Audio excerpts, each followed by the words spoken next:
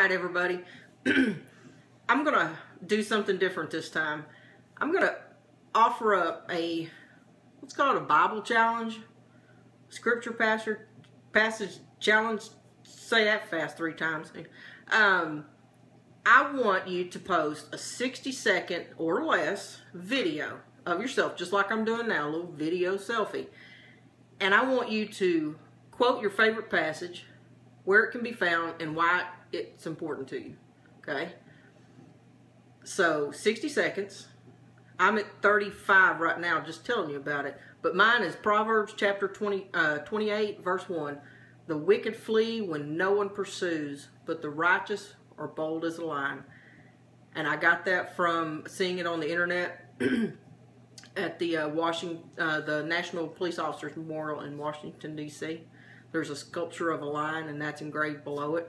And, you know, a lion represents courage, no fear, strength, a leader, boldness. And that is just something that I claimed as a passage back when I was on patrol. And so that's what it means to me. That's one that I have memorized. I never have to look it up. I know it. And so now you see what I'm talking about.